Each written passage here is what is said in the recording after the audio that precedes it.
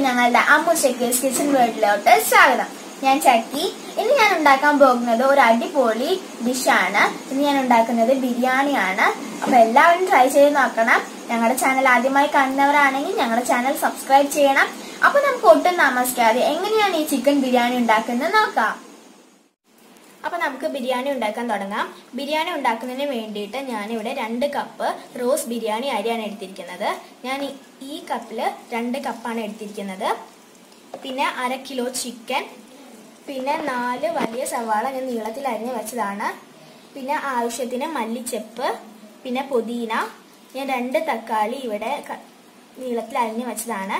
2 table spoon തൈര്, പിന്നെ 2 table spoon ginger garlic paste, 1/4 teaspoon മഞ്ഞൾപ്പൊടി, 1 ടേബിൾ സ്പൂൺ മല്ലിപ്പൊടി. ഞാൻ പിന്നെ എടുത്തിരിക്കുന്നത് ഈസ്റ്റേണിന്റെ ബിരിയാണി മസാല പൗഡറാണ്, 2 ടേബിൾ സ്പൂൺ. പിന്നെ 1 ചെറുനാരങ്ങയുടെ മുഴുവൻ നീര് എടുത്തിട്ടുണ്ട്. പിന്നെ ആവശ്യത്തിന് നെയ്യ്, 50 ഗ്രാമിന്റെ നെയ്യാണ് ഞാൻ എടുത്തിരിക്കുന്നത്. പിന്നെ കിസ്മിസ്, അണ്ടിപ്പരിപ്പ്. പിന്നെ ഞാൻ ബിരിയാണി മസാലയ്ക്ക് വേണ്ടിയിട്ട് 1 വലിയ കഷ്ണം പട്ട, 1/2 ടീസ്പൂൺ കുരുമുളക്, 5 ഏലക്ക, 1 ജാതിപത്രി, 1 തക്കോലം, 7-6 ഗ്രാമ്പുമാണ് ഞാൻ എടുത്തിരിക്കുന്നത്. എനിക്ക് ജാതിക്ക കിട്ടിയില്ല, അപ്പം ഞാൻ ഇത്ര മാത്രമേ എടുത്തിട്ടുള്ളൂ. അപ്പം നമുക്ക് എങ്ങനെയാണ് ബിരിയാണി ഉണ്ടാക്കുന്നത് നോക്കാം. നമ്മൾ ബിരിയാണി ഉണ്ടാക്കുന്നതിന് മുന്നേ നമ്മൾ ചിക്കൻ നന്നായി സോഫ്റ്റ് ആയിരിക്കാൻ വേണ്ടിയിട്ട് ഞാനിതിലോട്ട് 2 ടേബിൾ സ്പൂൺ തൈര് ഒഴിച്ചു കൊടുക്കുകയാണ്.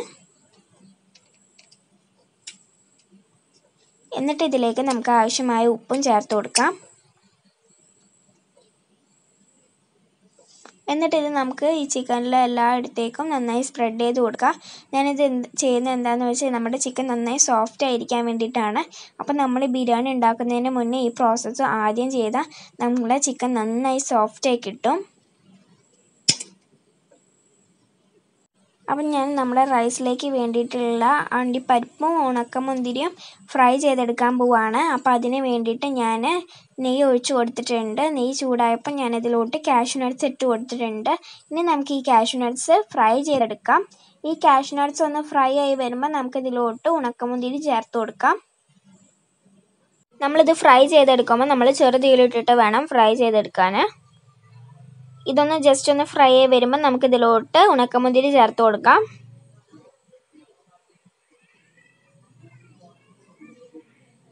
അപ്പോൾ നമ്മുടെ അണ്ടിപ്പരിപ്പ് ഫ്രൈ ആയി വന്നിട്ടുണ്ട്. ഇനി നമുക്കിതിലോട്ട് ഉണക്കമുന്തിരി ചേർത്ത് കൊടുക്കാം. എന്നിട്ട് നമുക്ക് ഇതും ഫ്രൈ ചെയ്തെടുക്കാം. അപ്പോൾ ഇതും ഫ്രൈ ആയി വന്നിട്ടുണ്ട്. ഇനി നമുക്കിത് വറുത്ത് കോരാം.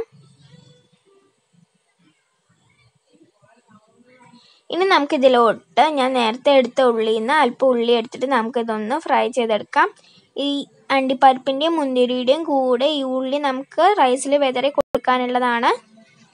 അതിനാണ് ഞാനിത് ഫ്രൈ ചെയ്തെടുക്കണം. ഇതിലോട്ട് അല്പം ഞാൻ ഉപ്പും ചേർത്ത് കൊടുത്തിട്ടുണ്ട്, ഇത് എളുപ്പം വഴന്ന് കിട്ടാൻ വേണ്ടിയിട്ട്.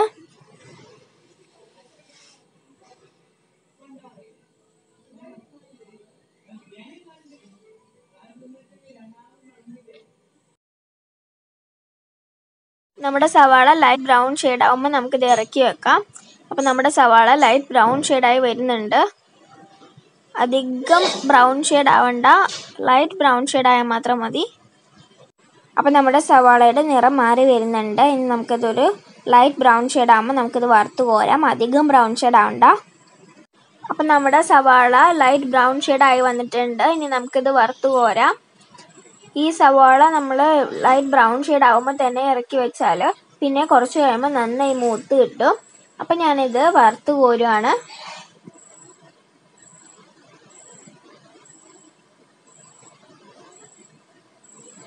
ഞാൻ നേരത്തെ ഉള്ളി വഴറ്റിയ നെയ്യിലേക്ക് തന്നെ ബാക്കിയുള്ള ഉള്ളി കൂടി ചേർത്ത് കൊടുക്കുകയാണ്.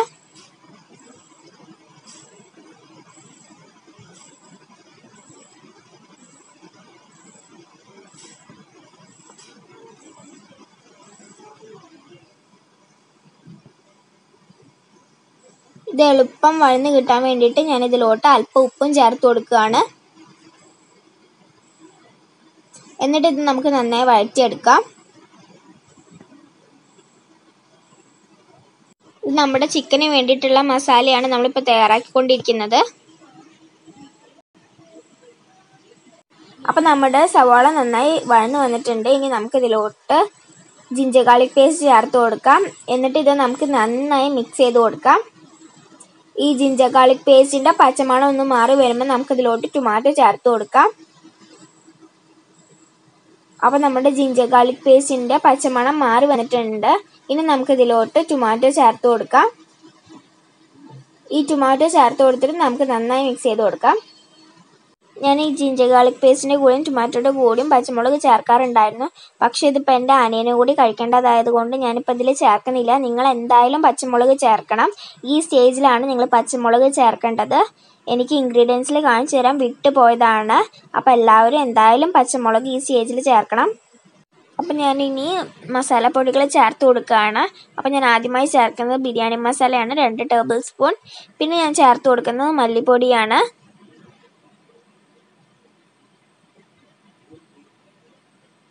പിന്നെ 1/4 ടീസ്പൂൺ മഞ്ഞൾപ്പൊടി. നമുക്ക് നന്നായി മിക്സ് ചെയ്ത് കൊടുക്കാം. ഇനി നമുക്കിതിലോട്ട് മല്ലിച്ചപ്പും പിന്നെ പുതിനയും ചേർത്ത് കൊടുക്കാം. എന്നിട്ട് നമുക്കിതിലോട്ട് നമ്മൾ നേരത്തെ തൈരിൽ മാഗ്നേറ്റ് ചെയ്ത് വെച്ച ചിക്കൻ ചേർത്ത് കൊടുക്കാം. എന്നിട്ട് ഇത് നമുക്ക് നന്നായി മിക്സ് ചെയ്ത് കൊടുക്കാം. ഇതിൽ അല്പം ഉപ്പിൻ്റെ കുറവുണ്ട്. അപ്പം ഞാനിതിലോട്ട് അല്പം ഉപ്പ് ചേർത്ത് കൊടുക്കുകയാണ്. എന്നിട്ട് നമുക്ക് നന്നായി മിക്സ് ചെയ്ത് കൊടുക്കാം. ഉപ്പിട്ട് കൊടുക്കുമ്പോൾ ശ്രദ്ധിക്കണം. എന്താണെന്ന് വെച്ചാൽ നമ്മൾ ചിക്കൻ മാഗ്നേറ്റ് ചെയ്യുമ്പോഴും ഉള്ളി വഴറ്റുമ്പോഴും ഉപ്പ് ചേർത്ത് കൊടുത്തിട്ടുണ്ടായിരുന്നു. അപ്പോൾ ഇനിയും ഉപ്പ് ചേർത്ത് കൊടുക്കുകയാണെങ്കിൽ എത്ര ഉപ്പുണ്ടെന്ന് നോക്കിയിട്ട് അതിനനുസരിച്ച് ചേർത്ത് കൊടുക്കുക. അപ്പം നമ്മുടെ മസാല റെഡി ആയിട്ടുണ്ട്. ഇനി നമുക്ക് ഇതിലേക്ക് വേണ്ട റൈസ് എങ്ങനെയാണ് ഉണ്ടാക്കുന്നത് നോക്കാം. അപ്പോൾ നമുക്ക് ബിരിയാണിയിലേക്ക് വേണ്ട റൈസ് ഉണ്ടാക്കാൻ തുടങ്ങാം. അതിന് വേണ്ടിയിട്ട് ഞാനൊരു പാത്രം എടുത്തിട്ടുണ്ട്. ഞാൻ ഇതിലോട്ട് 1/4 കപ്പ് നെയ്യ് ഒഴിച്ചു കൊടുക്കുകയാണ്. ഈ നെയ്യ് ഒന്ന് ചൂടാവുമ്പോൾ നമുക്കിതിലോട്ട് ഗ്രാമ്പൂ, ഏലക്കായ, പട്ട, കുരുമുളക്, തക്കോലം, ജാതിപത്രിയും ചേർത്ത് കൊടുക്കാം. അപ്പോൾ ഞാനിത് ചേർത്ത് കൊടുത്തിട്ടുണ്ട്. എനിക്ക് ജാതിക്ക കിട്ടിയില്ല. നിങ്ങൾക്ക് ജാതിക്ക കിട്ടുകയാണെങ്കിൽ നിങ്ങൾക്ക് ജാതിക്ക ഉപയോഗിക്കാം. അപ്പോൾ ഞാൻ ഇതിലോട്ട് ഇനി 4 കപ്പ് വെള്ളം ഒഴിച്ചു കൊടുക്കുകയാണ്. അപ്പോൾ ഞാൻ ആദ്യത്തെ കപ്പ് വെള്ളം ഒഴിച്ചു കൊടുത്തിട്ടുണ്ട്. ഇനി നമുക്ക് രണ്ടാമത്തെ കപ്പ് വെള്ളം ഒഴിച്ചു കൊടുക്കാം. ഇനി നമുക്ക് മൂന്നാമത്തെ കപ്പോ 4ാമത്തെ കപ്പോ ഒഴിച്ചു കൊടുക്കാം.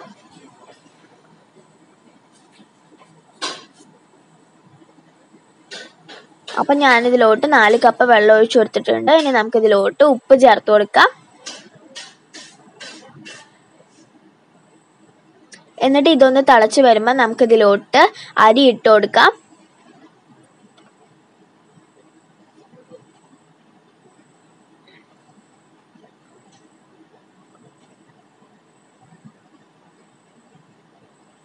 അപ്പോൾ ഇത് നന്നായി തിളച്ച് വരുന്നുണ്ട്.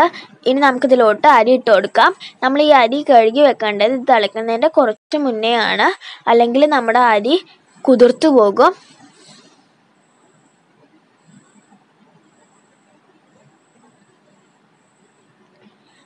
ഇനി നമുക്ക് ഇത് അടച്ചു വെച്ച് ഈ വെള്ളം വറ്റുന്നത് വരെ നമുക്ക് ചെറു തീയിലിട്ടിട്ട് ഇത് വേവിച്ചെടുക്കാം. അപ്പോൾ നമ്മുടെ ചോറ് നന്നായി തിളച്ച് വന്നിട്ടുണ്ട്. ഇനി നമുക്കിതിലോട്ട് ചെറുനാരങ്ങ നീര് ഇട്ട് കൊടുക്കാം. അപ്പോൾ ഞാൻ ചേർത്ത് കൊടുത്തിട്ടുണ്ട്. അപ്പോൾ നമ്മുടെ റൈസ് ആയിട്ടുണ്ടോ എന്ന് നോക്കാം. അതിന് വേണ്ടിയിട്ട് നമുക്കിതൊന്ന് തുറന്ന് നോക്കാം. അപ്പോൾ നമ്മുടെ റൈസ് റെഡി ആയിട്ടുണ്ട്. ഇനി നമുക്കിത് ചിക്കൻ മസാലയിലോട്ട് ഇട്ട് കൊടുക്കാം. അപ്പോൾ ഞാൻ ഇനി ഇതിലോട്ട് റൈസ് ചേർത്ത് കൊടുക്കുകയാണ്.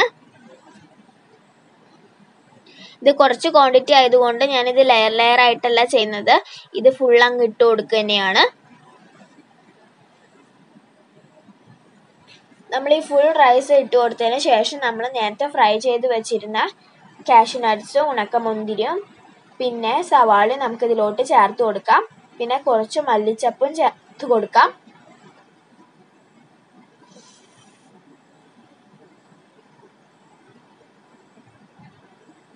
അപ്പോൾ ഞാനിതിലോട്ട് നമ്മൾ നേരത്തെ ഫ്രൈ ചെയ്ത് വെച്ചിരുന്ന കാഷ്യൂ നട്ട്സും ഉണക്കമുന്തിരിയും മല്ലിച്ചപ്പും പിന്നെ സവാളയും ചേർത്ത് കൊടുക്കുകയാണ്. എന്നിട്ട് ഇത് നമുക്ക് അരമണിക്കൂർ നന്നായി ആവി കയറ്റിയെടുക്കാം.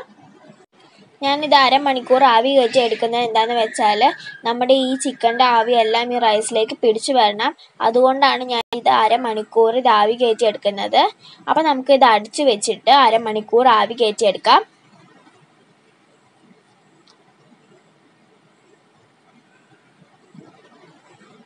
അപ്പോൾ ഞാനിത് അടച്ചു വെച്ചിട്ടുണ്ട്.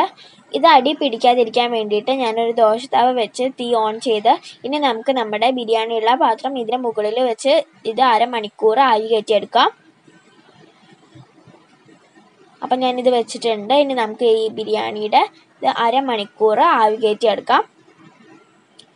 അപ്പം അരമണിക്കൂർ കഴിഞ്ഞിട്ടുണ്ട്. ഇത് നമുക്കൊന്ന് ഓപ്പൺ ചെയ്ത് നോക്കാം. അപ്പോൾ നമ്മുടെ ബിരിയാണി റെഡി ആയിട്ടുണ്ട്. അപ്പോൾ നമ്മുടെ ബിരിയാണി റെഡി ആയിട്ടുണ്ട്. ബിരിയാണിയിൽ നല്ല ചൂടാവി പറക്കുന്നതിന് നിങ്ങൾക്ക് കാണാൻ പറ്റും. ഇത് നല്ല സൂപ്പർ ബിരിയാണിയാണ്. എല്ലാവരും ട്രൈ ചെയ്ത് നോക്കണം. അപ്പോൾ അടുത്ത റെസിപ്പിയായി വരുന്നവരെ ബൈ.